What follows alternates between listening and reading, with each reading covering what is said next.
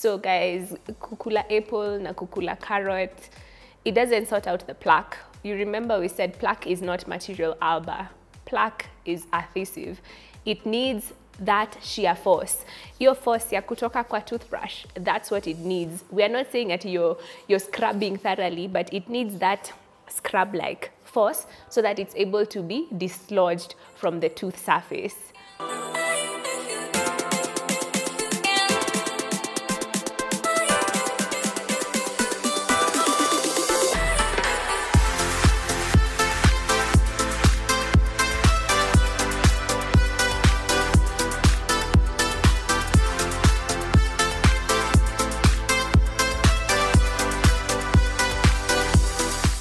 Hello guys, Dr. Kendi here and welcome back to My Oral Health Diaries. I hope you have been learning and enjoying the previous episodes. Today I am going to be tackling the big topic about dental plaque. Many times you've heard me mention plaque and say that plaque is bad for you, but I've never really gone into it and explained what plaque is and why we are really saying that plaque is a bad thing.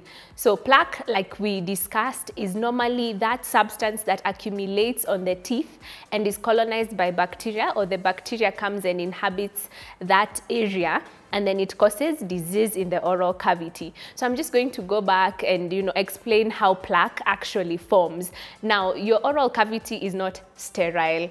Hakuna sterility hapo. There are very many different types of bacteria. Most of them are good, but some of them are not so good. So the teeth are normally covered by this bacteria but the first layer that covers the teeth is normally something we call a pellicle. A pellicle is normally formed by the proteins that are in the saliva, which is actually a kind of protective mechanism for the teeth. So anytime the teeth come into the mouth, then they are covered by this pellicle, and then now on top of this pellicle is where now the bacteria start coming and attaching onto. So initially they are kind of like good bacteria, and then we have bad bacteria that may come like later on.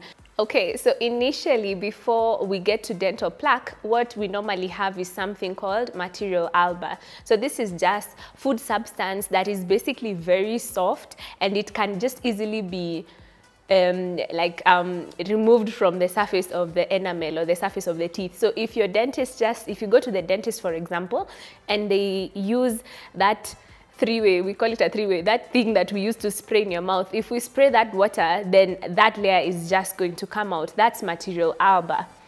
Then after material alba now is when you form plaque. So let's just be honest here that when you come to the dentist and you've just eaten, and then we still tell you that there's plaque, we actually can't tell the difference between the food that you have just eaten and plaque. Now, plaque is different because it is more adherent, or it's more sticky onto the tooth. So even if you spray water onto it, it's not going to come out. That's plaque. Then from plaque, you now move on to something we call calculus, or what people like referring to as tartar. So calculus is when now this plaque has been inhabited by minerals, calcium, phosphorus, some fluoride, and then it hardens, inakuwa kama mawe. So now you're not even able to remove it with brushing. But with plaque, actually, you can remove by brushing, but remember the water cannot remove it. So now plaque, how I like to think about plaque is like a sellotape. So I'm going to have demonstration aids here that will help us understand. So this is sellotape, and plaque behaves like sellotape. Why does it behave like sellotape? Because plaque is a biofilm. So this is our one strip that I'm going to be using to show the effect, to see how sticky it is. That's how plaque is. It's basically just sticky, but it's sticky double side. So it's sticky on the tooth and then sticky still on the other side. So I'm going to be demonstrating why plaque is bad based on my sellotape analogy. So, okay, based on sellotape and also based on something else, plaque is something we call a biofilm. Biofilms are bad as opposed to planktonic bacteria, because then they are kind of housed, or they live in a community, just like a gated community. That's how biofilm is. So biofilms are kind of protected. There's a barrier. So everything that the bacteria is producing within that biofilm is concentrated because it can't leave the biofilm. Another very bad thing about plaque being a biofilm is this bacteria come and live inside that biofilm, and today we have many analogies. It's like bricks. So bacteria number one will just come and it's just like that on its own. But because it has this, we call them receptors, then it's able to attract another type of bacteria and they kind of stick together. And it continues and more bacteria comes on and they build a whole big kind of like united front. So that is what plaque is, an area that is basically bad, icona barrier. So this concentration of acid is inside there. The bacteria, the bad ones, the good ones, they are all inhabiting that area. So a biofilm in the mouth is not a good thing to have. So that's why we are really, really fighting against plaque. If you remember in our video about oral hygiene, we talked about disclosing tablets. That's how you would essentially know how to identify plaque if you really want to do that on your own at home. So our biofilm. Now, what are the factors that affect plaque formation in your mouth? The first factor I would say is topography, or how the teeth look like or how they are shaped. Teeth are not flat surfaces. So anywhere there's a depression, anywhere there's like an irregularity, then plaque tends to form more around that area because that shear force, ile force ya kutoka kwa toothbrush haifiki, it doesn't reach that place.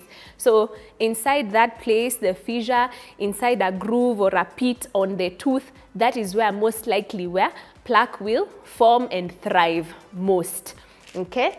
Another thing that would affect plaque formation is surface roughness. Now, if something is rougher, then it tends to accumulate more things. So if your teeth are not smooth, that's why even like with people with calculus, they will get more plaque because calculus is not smooth. The enamel surface is normally a smooth surface. But when you get calculus, it's rough. So then it accumulates more plaque on top of it. Another thing to consider under this thing about being rough is if you have a restoration or a filling that has been done, you would want it to be smoothened out properly, which I'm sure your dentist makes sure that you know that is done. And if you're getting it done, it's good that you know that you want a proper and a properly done or properly finished filling. With this thing about roughness is where I think us dentists are mostly concerned about the junction between maybe a crown and a tooth, because most of the times these are not smooth surfaces. So these are some of the things that would affect plaque formation. So the rougher the surface is, then the more plaque that is formed on top of that surface. Another thing that contributes to plaque formation is gum inflammation and saliva. Now, normally, if your gum is inflamed, you will find that there's more plaque that forms around that area. And your gum can be inflamed for a number of reasons.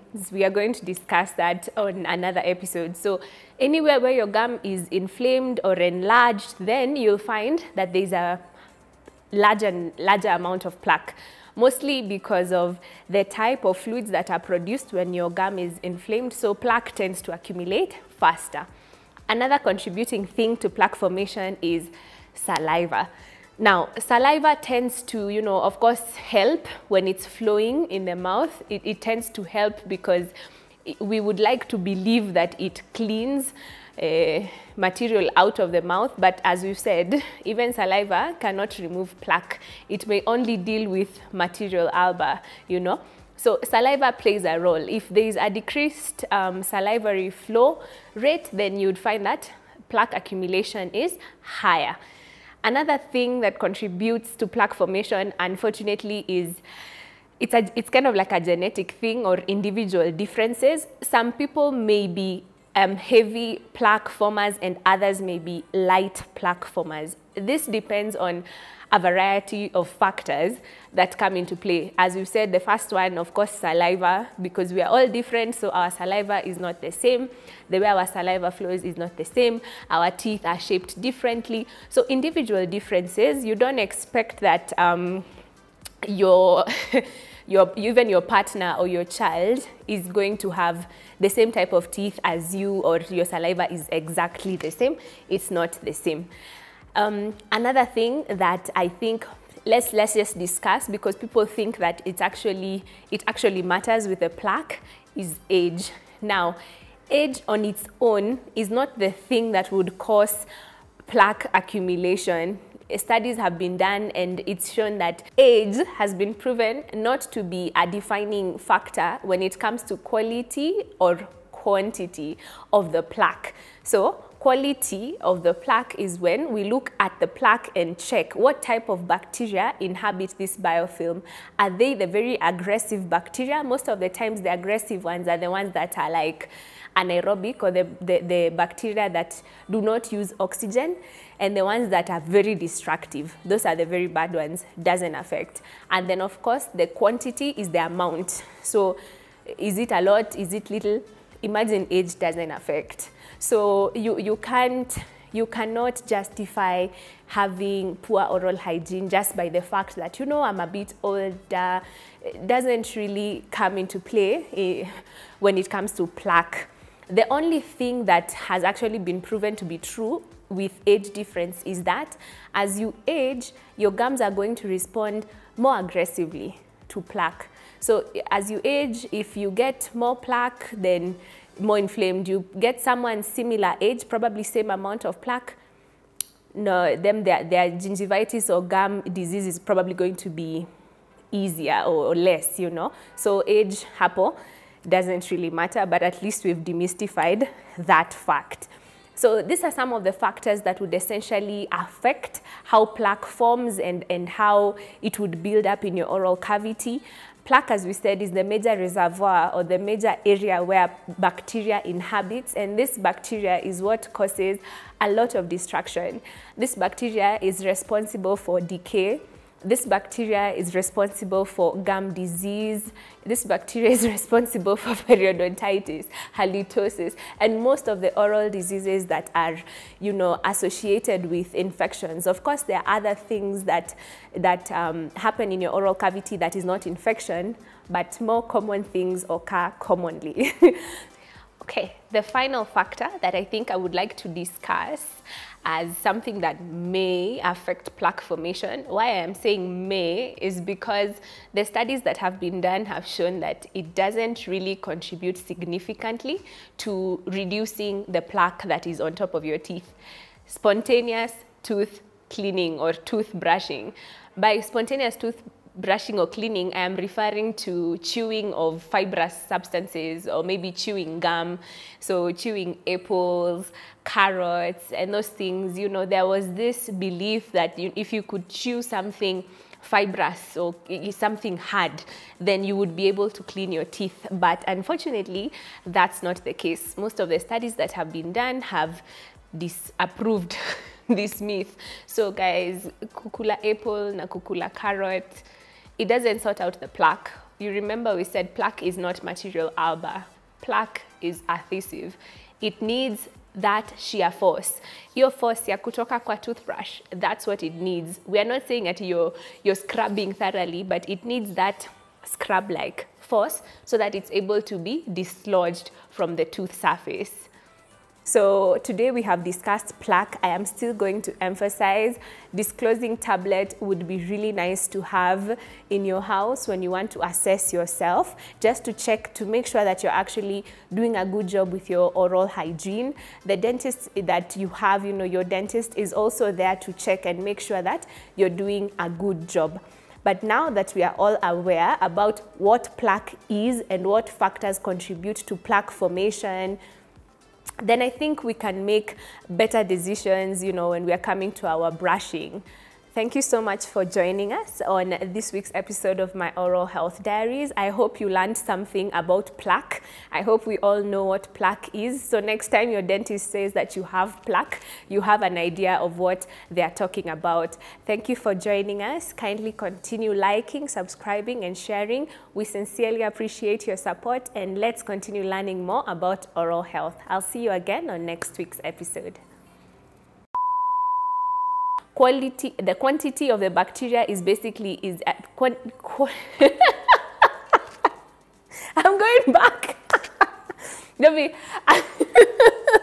Okay.